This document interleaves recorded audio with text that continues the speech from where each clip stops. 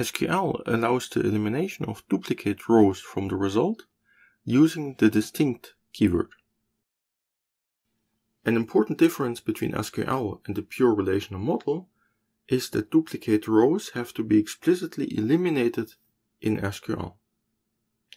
So for instance, imagine that we want to have the category and the number of all the exercises that have been solved by at least one student.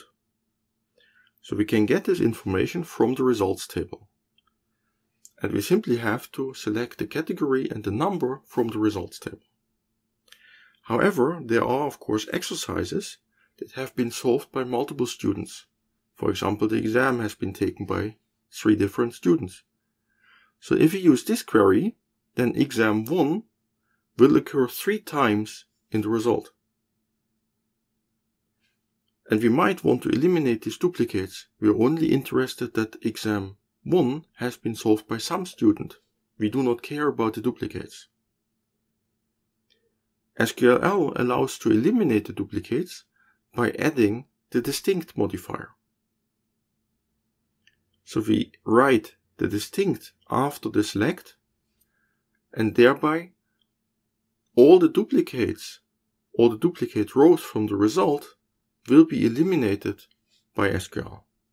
So then we get a table where every row appears only once. So we have once exam 1, homework 1 and homework 2.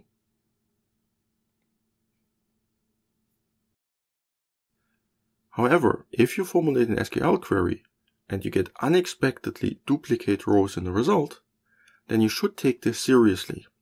You should not simply add a distinct modifier to eliminate them. Unexpected duplicate rows are often a sign of a mistake. For instance, a missing join condition. So you should investigate and understand why you get these duplicates. And only when you understand why you get these duplicates, and this is fine, then you can eliminate them. You should only use the distinct modifier if it's really necessary. An unnecessary distinct may slow down your query. Here we have an algorithm that helps us determine whether distinct is superfluous. This algorithm is based on the assumption that our where clause is a conjunction. The idea behind this algorithm is as follows. We want to show that every output row can occur only once, then the distinct is superfluous. So we start from the output row and we try to trace this output row back to the possible combination of input rows that have led to this output row. And if we can show that there is a unique combination of input rows, then the output row can appear at most once in the output. So we start by tracing the output row backwards. So we start with what is uniquely determined by the output row. And the set of attributes that's uniquely determined by the output row is of course all the attributes that appear in the output row. So that's the attributes that appear in the select clause. So we start with a set K that contains all the attributes in the select clause. All those are uniquely determined by the output row. Next, we're going to extend the set of attributes K. We're going to look, our where clause is a conjunction, so that if there is a conjunct in this conjunction that says an attribute A is equal to a constant, then of course also this attribute A is uniquely determined. So then we add A to our set of attributes K.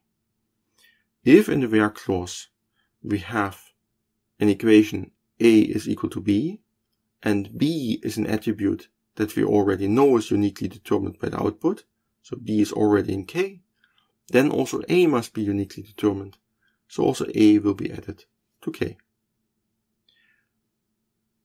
The fourth clause says that if our set of attributes contains a key of some tuple variable x, then we add all the attributes of x to K. So the reasoning is that if K contains a key of x, then it uniquely determines the row of x, so it uniquely determines all of the attributes of x. So we can add all of them to K. And we repeat the steps 2, 3, and 4 until k is stable, so until we cannot add anything anymore. When k is stable, we stop and we check the following condition. We check whether k contains a key of every tuple variable that is listed under from. So k is the set of attributes that are uniquely determined by the output row. If k contains a key of every tuple variable that is listed under from, then k determines uniquely the row of each of the tables that are queried under from. So then we have a unique combination of input tables that has led to this output. And that's exactly what we want. Then the distinct is superfluous. So let's look at an example and see this algorithm in action. We want to apply this algorithm to the query on the top. For simplicity, we assume that the first and the last name together form a key for the students table. We start with a set of attributes that is uniquely determined by the output, so we start with all the attributes that are listed in the select clause.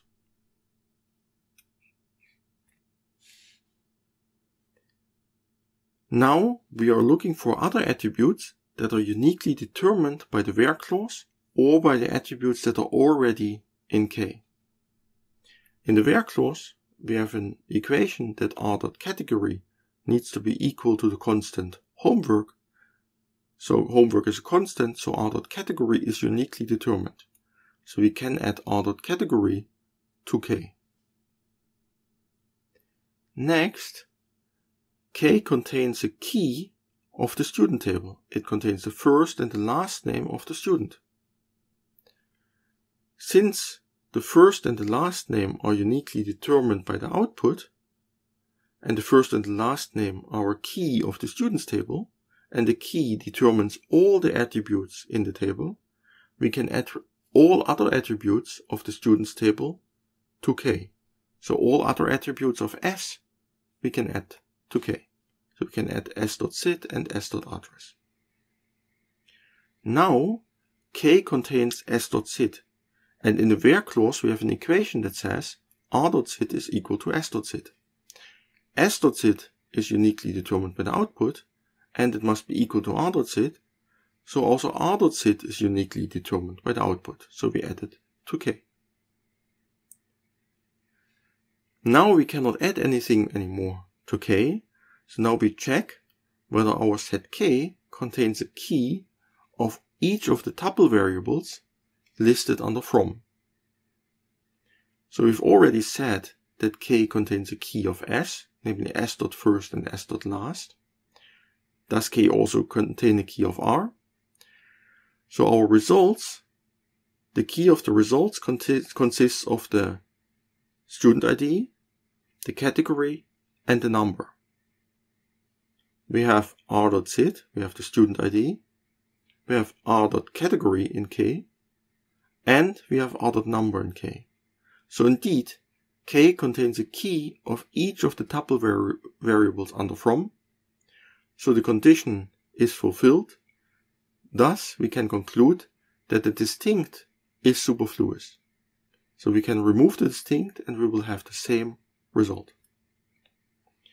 If first and last is not a key of the students table, then the conclusion will be different, and rightly so. Then the distinct changes the outcome.